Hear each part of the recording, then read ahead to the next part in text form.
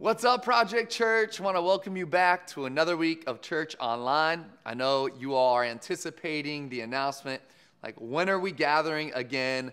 We're calling it our regathering plan, and so I want to ask you to stay tuned to the end of the message. At the very end of today, we're going to give you an update as to what regathering is going to look like for us as a church with the schedule and everything.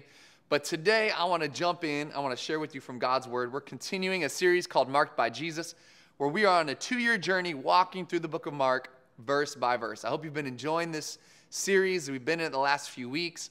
And I want to jump in here today. I'm going to read from Mark chapter 8. I'm going to be reading verse 22 through 33. So let's just jump right in today.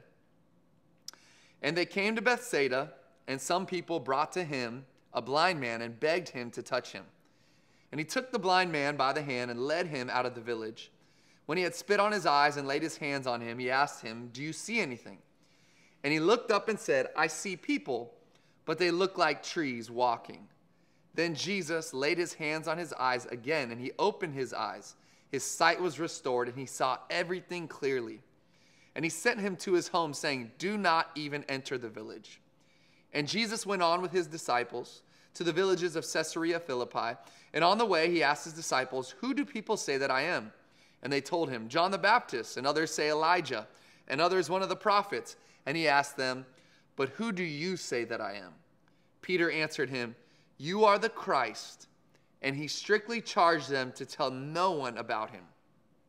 And he began to teach them that the Son of Man must suffer many things, and be rejected by the elders and the chief priests and the scribes, and be killed, and after 3 days rise again. And he said this plainly. And Peter took him aside and began to rebuke him. But turning and seeing his disciples, he rebuked Peter and said, "Get behind me, Satan, for you are not setting your mind on the things of God, but on the things of man." So I want to share with you from this text a message that I've entitled, "I see, but." I see, but. And so the primary text, or the verse I want to focus on, the key verse here, is when Jesus first touches this blind man, and he says to him, "Do you see anything?" And it says that he looks up and he says, "I see men, but they look like trees walking." Now, a couple weeks ago, we had a little quarantine social distancing party with some friends at a park. It was a farewell party for a friend of ours that was going away for a few months. And so my wife was communicating with the wife, and they said to her, they sent her a text and said, "Meet at Hagen," right? And my wife saw Hagen Oaks and assumed Hagen Oaks golf course. She thought we were meeting at the golf course and it was going to be a hangout there. And but in the text, it also said, "Bring bikes and gloves and balls, and we'll ride and play and all this on the grass." And I'm sitting there thinking, like, Hagen Oaks is a driving range and a golf course. There's nowhere to ride bikes. There's nowhere to play sports, to throw balls. And I asked my wife, I said, "Are you sure that it's Hagen Oaks? Because this just doesn't make sense to me." She said, "Yes, I'm sure. It's Hagen Oaks. I know what I'm doing. I've been talking with her." I said, "Okay." We got in the car. We're about to leave. And I felt wrong about it. You know how we husbands, we just have intuition.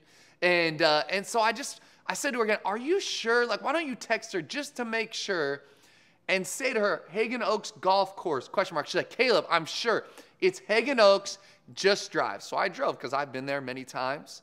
And I drove to Hagen Oaks. We pull up and we see no one there. We're looking around. We can't find anyone. So I tell my wife, "Why don't you call her?" She calls her.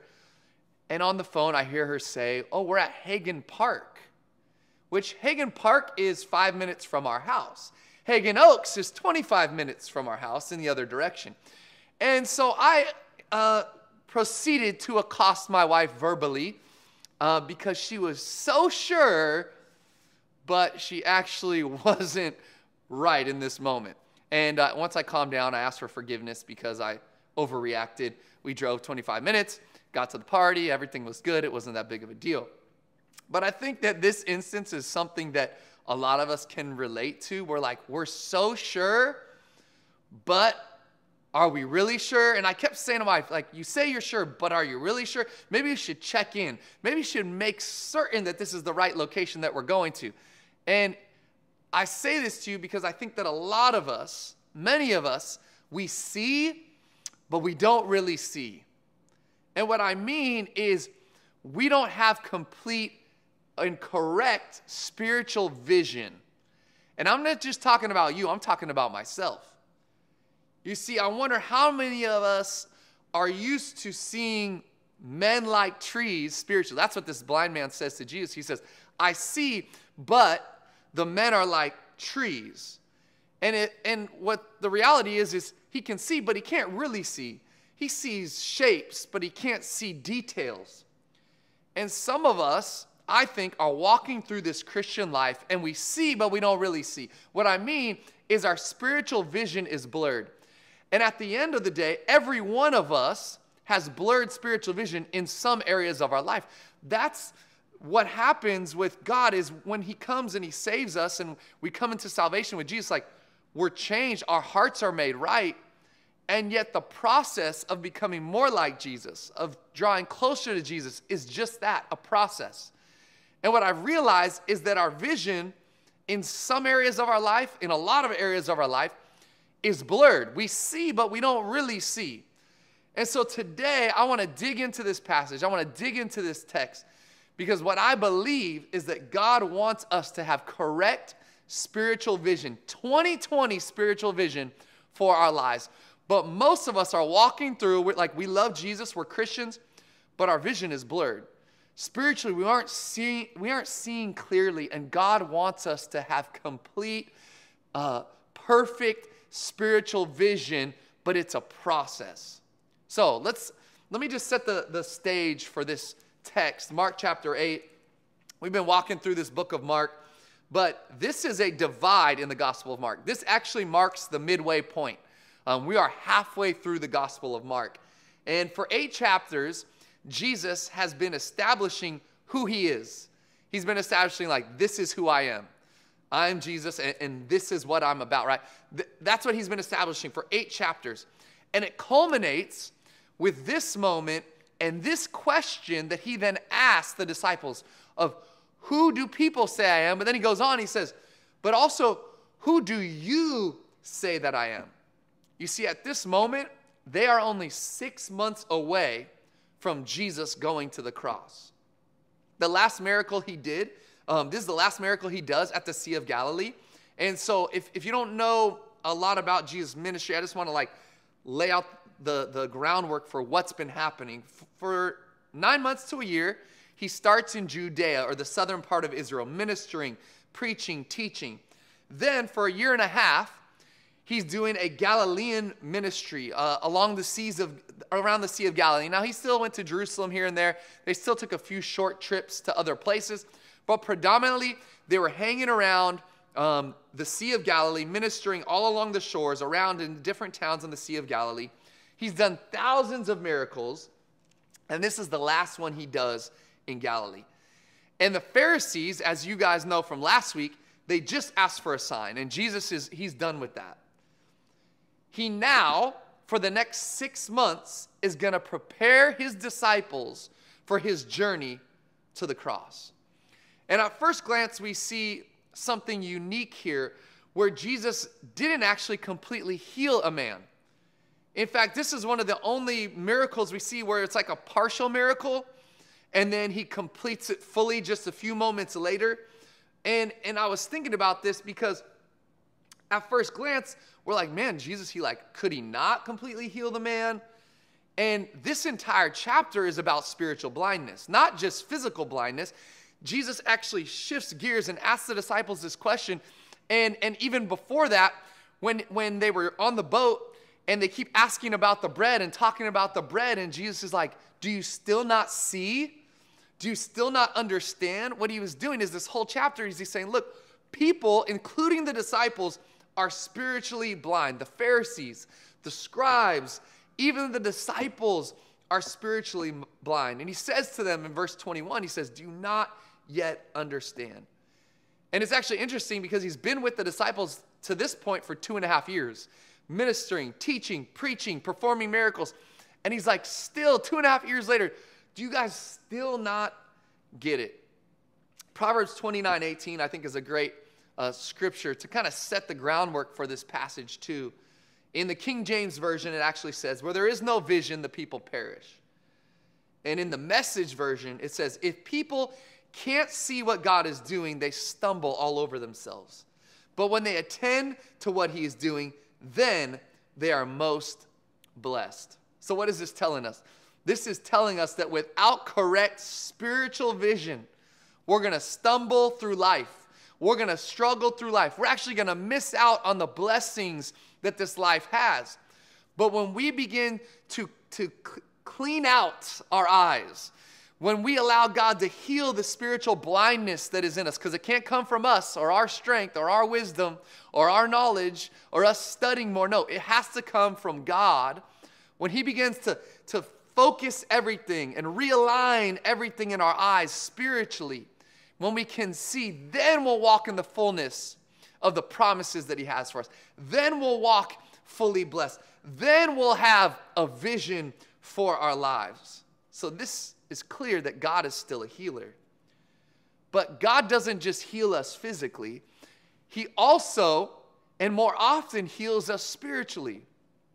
And so today, I want to talk to us about the spiritual healing that we all need. And I'm talking about you. I'm talking about me. I'm talking about everyone that can hear this, everyone in this world, every Christian out there. We need a spiritual healing. We need God to give us spiritual vision, a clarity of spiritual vision. So the title of my message is I See, But. Because I just want to tell you, you see, but honestly, not really. Like, I see, but honestly, not really. I don't see completely clearly. I don't see in the exact way that God wants me to see. And that's why I need him every single day to help my vision become clear. In fact, every morning I find I wake up and my vision has gotten a little foggy. Why? Because my flesh rises up even in my sleep. And throughout my day, my flesh can cloud my vision spiritually. And that's why we need God to give us clear vision spiritually. We need a touch from him. So today I want to talk to you about the secrets to really seeing. The secrets to really seeing. I don't know about you, but I want to see. I want to see clearly. All right? There was a great song. I can see clearly now. The rain is gone. I want to see clearly in my life. But not just physically, all right? 20/20 vision is great. Some of you all out there have 20/20 vision. Good for you. Some of you out there wear glasses to give you 20/20 vision. Contacts. You find a way to make it work. You got LASIK. But at the end of the day, like, physical vision is great. But spiritual vision is what we need as followers of Christ. So the secrets to really seeing spiritually. Number one is you have to come to Jesus. And I know this is the Sunday school answer, right? It's Jesus. It always and only is Jesus. And yes, before you can see spiritually, you got to come to Jesus. Not come to the center of yourself. Not come to this, understanding of the universe and greater knowledge of what philosophers. No, you got to come to Jesus. Verse 22. Let's dig back into this text. It says, they came to Bethsaida, and some people brought him being Jesus, a blind man, and begged him to touch him. They bring him to Jesus. When a person is physically blind, how many know it's evident? I mean, I've known some blind people in my life, had some blind people come to our church. I've been around blind people, and it's evident when people are blind. But when people are spiritually blind, it's not as obvious. And that's why some of you out there is like, man, this is going to be a great message. You're already thinking about the person that needs to hear this. You're like, I mean, they're a Christian, but barely. Like they're a Christian, but they don't really see clearly, if you know what I'm saying. But that's the challenge of spiritual blindness is we don't always even see it in ourselves. And I wanted to tell you, like, you have some spiritual blindness in your life. It doesn't matter if you've been following Jesus for 25 years or for 25, minutes, 25 months. You have some spiritual blindness in your life, and that's why you need to come to Jesus. 2 Corinthians 4:4 tells us this. In their case, The God of this world has blinded the minds of the unbelievers to keep them from seeing the light of the gospel of the glory of Christ, who is the image of God. And the God of this world, the lowercase God, is referring to Satan. So what is this telling us? This is telling us that the enemy wants to blind you to what is coming. He wants to blind us to the future, blind us to eternity. If this man who is brought to Jesus doesn't come to Jesus, guess what? He's going to be blind for the rest of his life. And that's a terrible thing for anyone to experience. People have walked through this entire life blind. But I want to tell you something. If we don't come to Jesus, we will be blind spiritually for the rest of our life and for the eternity that follows this. And let me tell you, this life may seem long, but it's short. And eternity is long. And that's why we need to come to Jesus. Why? Because we need to be spiritually clear. We need a spiritual vision, and that only comes from Jesus. If you're going to really see, you have to come to him. So what does Jesus do? He takes him by the hand. It actually tells us in the very next verse. It says he takes the blind man by the hand and led him out of the village. And when he had spit on his eyes, he asked him this question.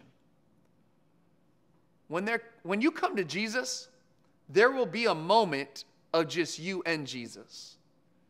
You see, I think there's a lot of people out there who are relying on the faith of their husband, the faith of their wife, the faith of their friends, the faith of their parents. And they said, well, I've grown up in it, or I'm married to this person, so I'm in it. No, the time has to come for every one of us when we have to decide on our own to come to Jesus or not. The secret to seeing is coming to Jesus. And someone out there, you've been relying on the faith of someone else. You've been holding on to the coattails, riding on the back and say, well, I'm in it because of them. And I want to tell you, the moment comes where Jesus grabs you by the arm, grabs you by the hand and says, it's you and me. Are you in or you're out? And some of you, today is that moment. You need to come to Jesus to see clearly. And you've wondered why you feel like your vision is murky, and you've wondered why you don't feel blessed in this life, and you wondered why you're bitter and angry and unhappy and have unforgiveness in your life. Until you come to Jesus, you cannot see clearly. So the secret to really seeing first is you have to come to Jesus. I've got to come to Jesus. You've got to come to Jesus. Second, the secret to really seeing is admitting that you're blind. And I know this sounds kind of obvious, but if we can't admit that we're blind, how can we receive the healing that we need? And some of you out there, you've been following Jesus for so long that you don't think you're blind anymore. You don't think that spiritually you have any blind spots in your life. And I want to tell you, it doesn't matter how long you've been with Jesus. We all need to recognize and admit that we are blind. I'm blind spiritually. I wake up in the morning and I realize I'm blind. And every time somebody cuts me off on the road and I react in a way I shouldn't, let me tell you, I realize I'm still blind. And admitting that is the beginning of the process of receiving the healing from Jesus that we need. So what does Jesus do in verse 23? He does something kind of nasty. He spits on his eyes, the text tells us. And I think some of you saw this, you're like, dang, that's kind of crazy. He took the blind man by the hand, led him out of the village. When he had spit on his eyes and laid hands on him, he asked him, do you see anything? Now, just to set the stage for this, Jesus did a similar thing in a chapter earlier when he touched his spit to the man's tongue who was mute. He actually takes his finger, spits on his finger, and then touches the man's tongue, and the man is able to speak. And for us, that seems nasty, especially in the middle of this. Y'all are like, what about COVID? But in that day, there was this common belief that saliva had medicinal or healing purposes. I want you to think about it, and they were very superstitious in this day. Like, what do you do the second you cut your finger or burn your finger? What do? You take it and you put it in your mouth, right? And you suck on your finger. That's like your initial reaction as a human being. And so in this day, they believed like spit had healing or medicinal powers to it. So many theologians have argued that this would have actually activated the man's faith. That when Jesus spit on his eyes, the man's faith would have been activated, like, wow, he really believes he can heal me because he's actually spitting on me, and there's power and healing medicinal purposes in spit.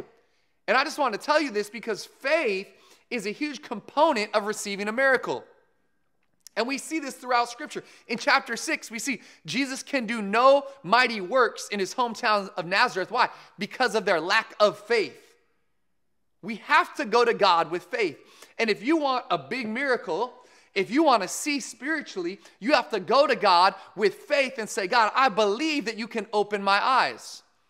And so you have to acknowledge and admit you're blind, and then you have to go to God and believe that he can open up your blind eyes. He can heal that which is broken. Verse 24, what happens? Jesus says, do you see? He says, do you see anything? And he looked up and said, I see people, but they look like trees walking.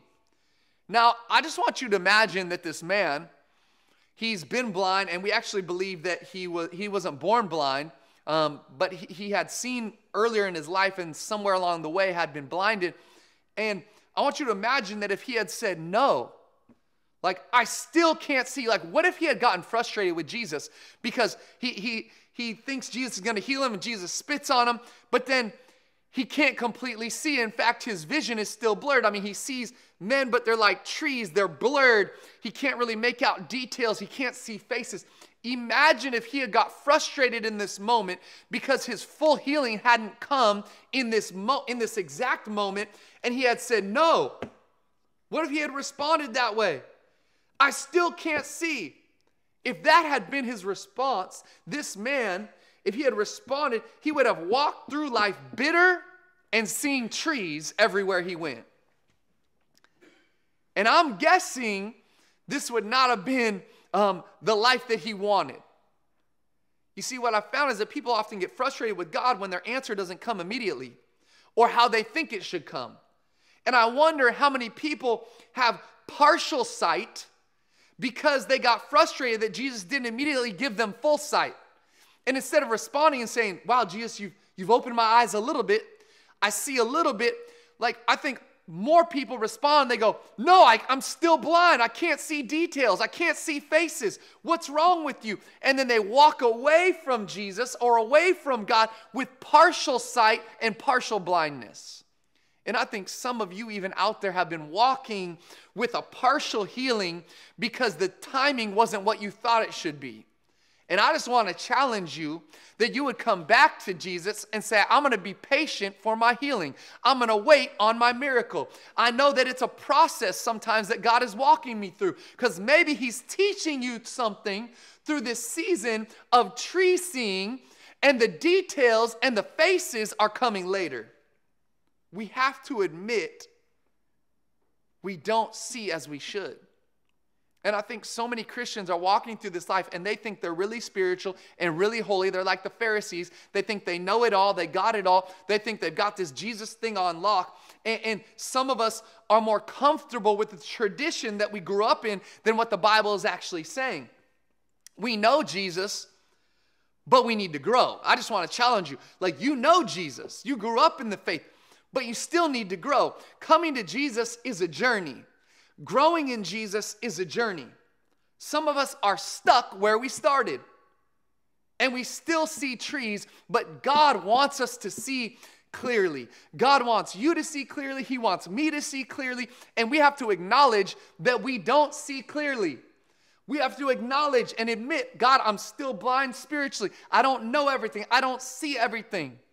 Admit it. And I just want to be honest with you guys, because what I'm seeing right now, like, there's been some terrible situations that have happened the last few weeks, and there's this race conversation happening right now. Last week or 2 weeks ago, Ahmaud Arbery was killed by a couple of men as he was going through this neighborhood. He was unarmed, and now this week, a man was pinned to a ground, and an officer holding his knee on his neck, the man suffocated to death as they arrested him.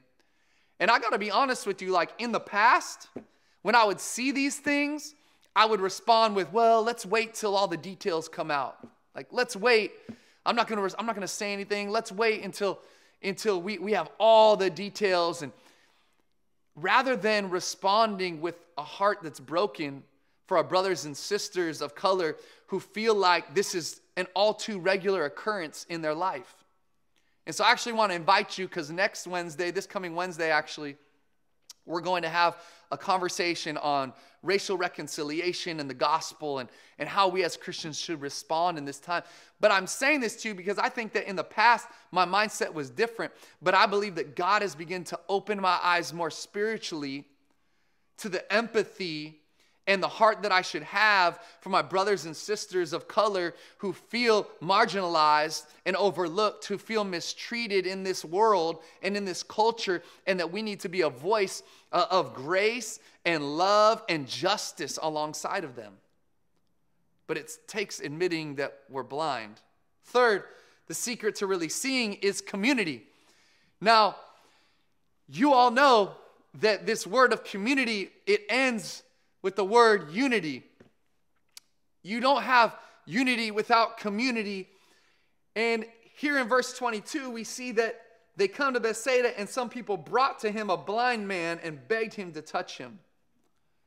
You see, spiritual growth is only exercised in community. People help us recognize our spiritual blindness. That's why we need people. We need people to keep it real with us, keep it 100 with us. We have to have friends in order to see. And this man, thank God, he had friends that begged Jesus and brought him to Jesus so that he could see. Imagine if he didn't have these friends. Imagine if these people weren't in his life. He'd still be blind. He would have walked through this life blind. But it said some people brought him. And man, I don't know about you, but I need some people in my life. These are some good people. They didn't just bring him to Jesus. They begged Jesus to heal him. We need community. There's a song, it's a song, a Drake song and DJ Khaled song called No New Friends. And I think some of you have heard this song. And I know some people, I have friends who this is their mantra. They're like, no new friends, no new friends. Like they sing that, they live that. But I just want to challenge you in that, because I think if we walk through this life with that mentality, I think we're missing out on some people who God may be bringing along our path to challenge us and to help us grow, to help us see clearly. My wife, I got to be honest, sometimes I give her a hard time when I preach, but she's helped me to see things that I would have never seen without her.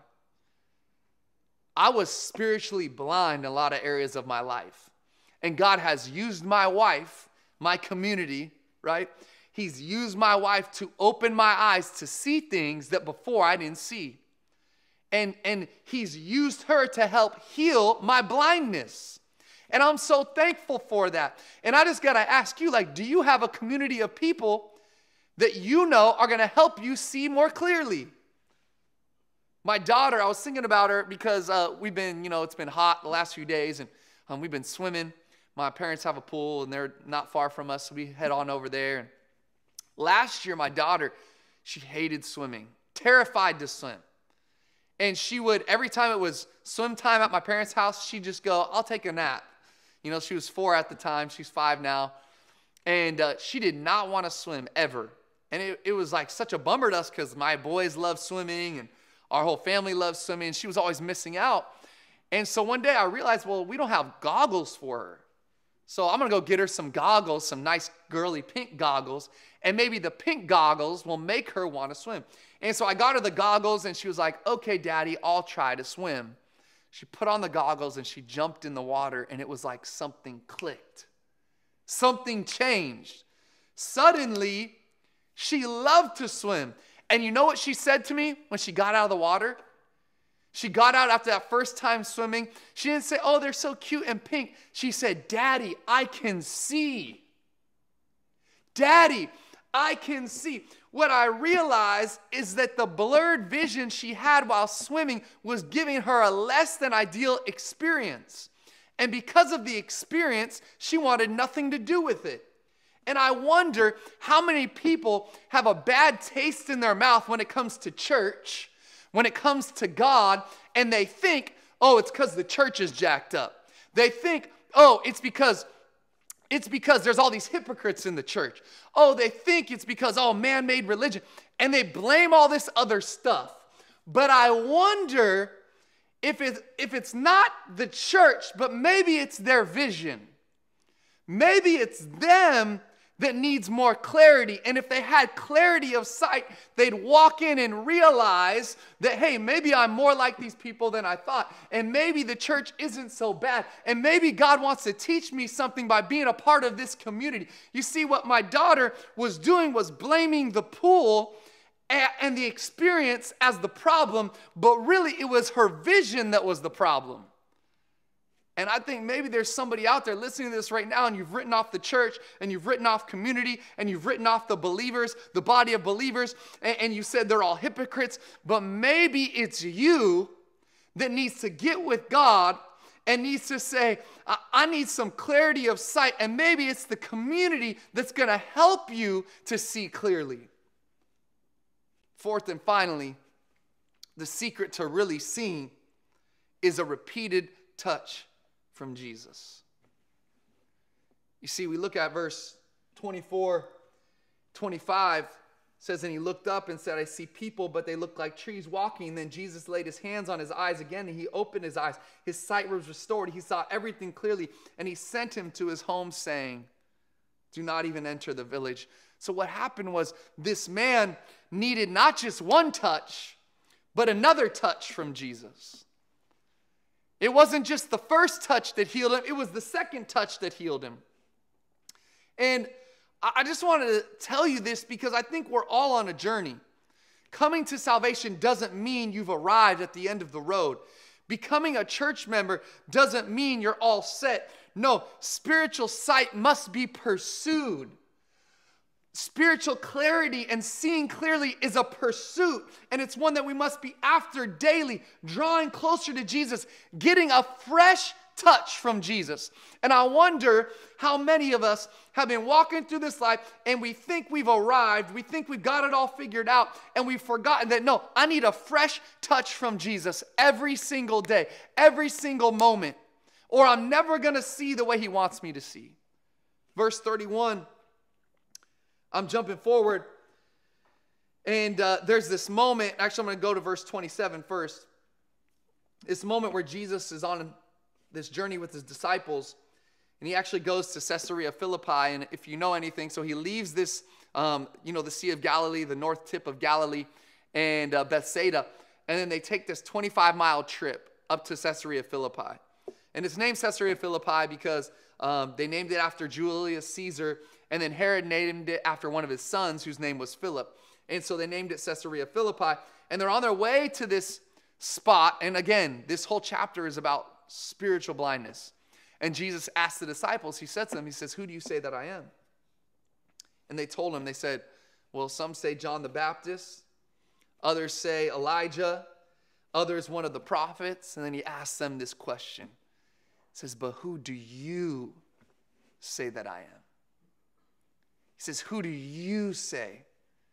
And Peter, in a moment, responds and says, you are the Christ. Now, if we actually look at Matthew chapter 16, verse 13 through 17, I'm not going to go there, but it's an account of this same story, but there's a little more details.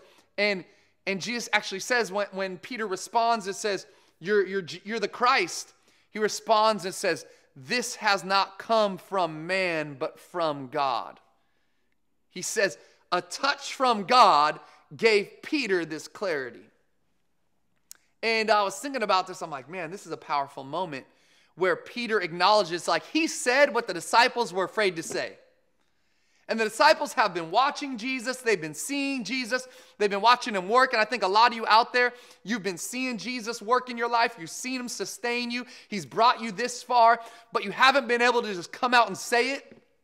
And Peter, in a moment when God touches him, he says, "You are the Christ." And Jesus is ecstatic, like, you finally see. You see. And then he goes on in verse 31 through 33, and he begins to teach them that the Son of Man must suffer many things and be rejected by the elders and the chief priests and the scribes and be killed. And after 3 days rise again. And he said this plainly. And Peter took him aside and began to rebuke him. But turning and seeing his disciples, he rebuked Peter and said, "Get behind me, Satan, for you are not setting your mind on the things of God, but on the things of man." So man, this story, like, there's a lot of twists and turns here.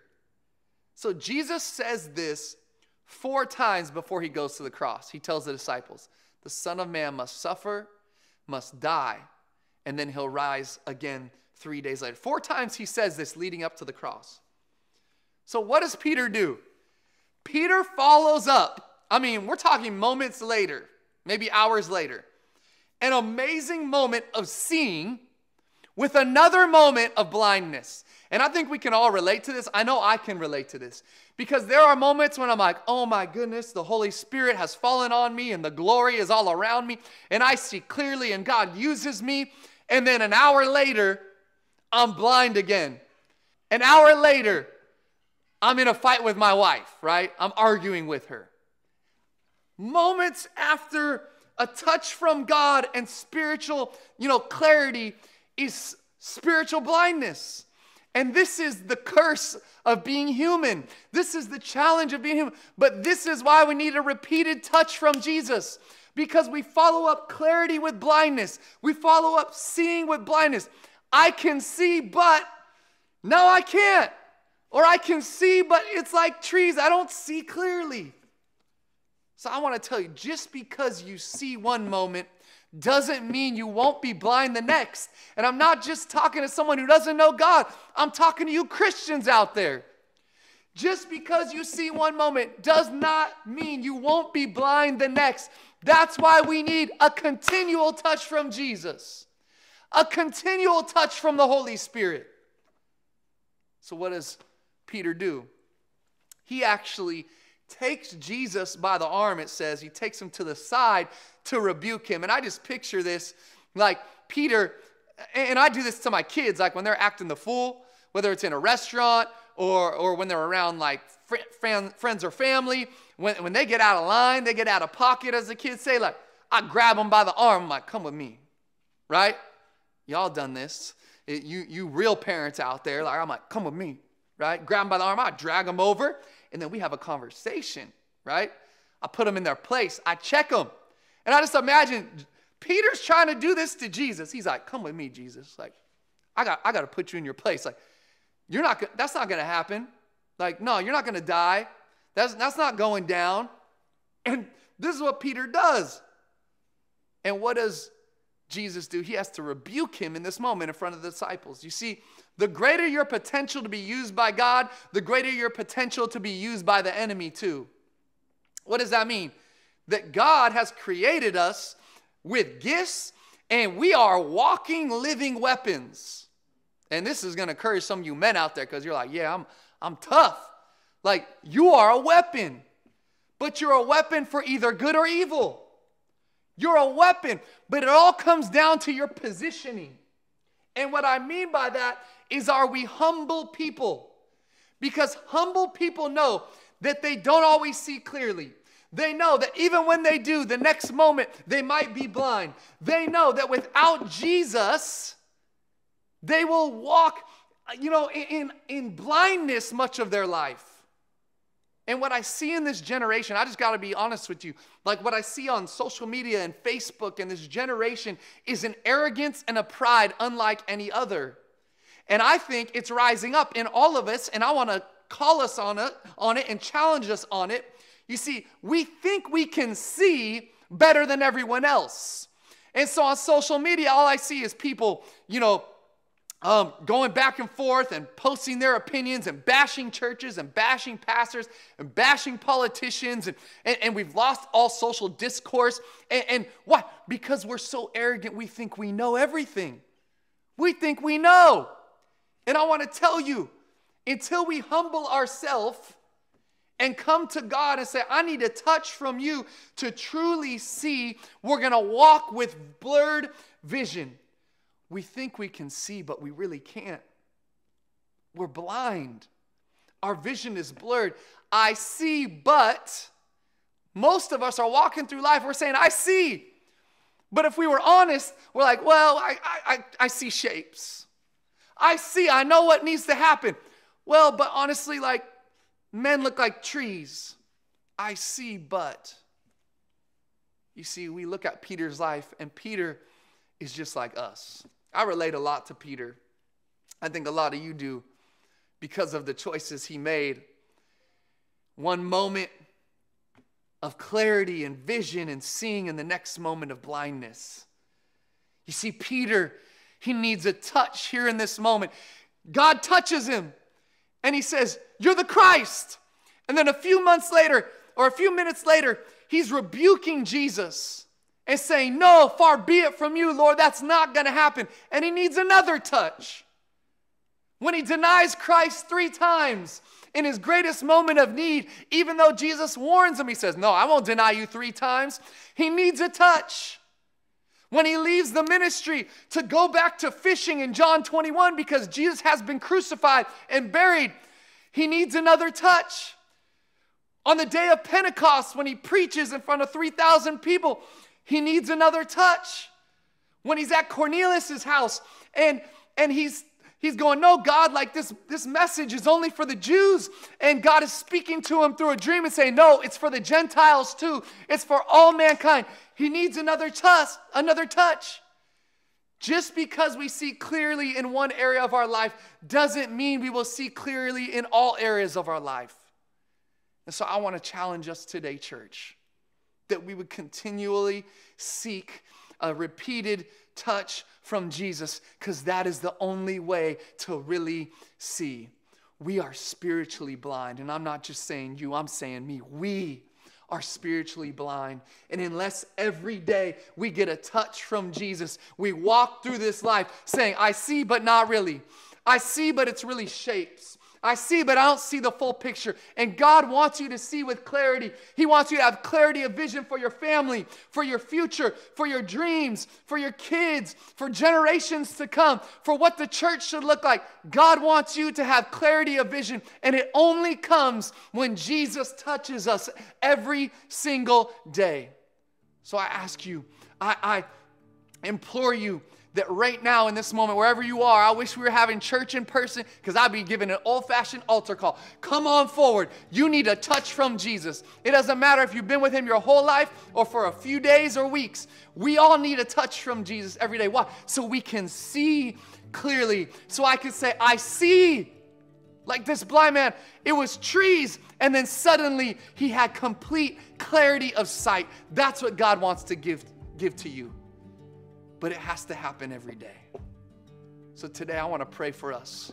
I want to pray that today, wherever you are, in your living room, on your couch, watching on a phone, on a device, that you would encounter God and that God would touch you so that you have clarity of sight. But then every day moving forward, you'd wake up and say, God, let me see the way you want me to see. Give me your eyes. Give me clarity of vision. I don't want to walk just seeing shapes, just seeing men like trees. I want to see the way you want me to see. So I want to pray for us today. But I also want to pray for you out there if you don't know Jesus, if you've never surrendered your heart to him. You know that you have been spiritually blind for years or decades, and today you want to see for the first time ever. God wants you more than ever right now to respond to him, to salvation, to receive his son, Jesus Christ, as your Savior. That's all it takes, and you'll see. Blind eyes opened. And let me tell you, it is the best life. So if that's you and you need Jesus today, I want you to repeat this prayer after me. If you need to receive Jesus for the first time, you need to recommit yourself to him. Repeat this prayer after me. Say, Jesus, forgive me. I want to see clearly. I ask you today to come into my life, to make me new, to wash me clean from the inside out.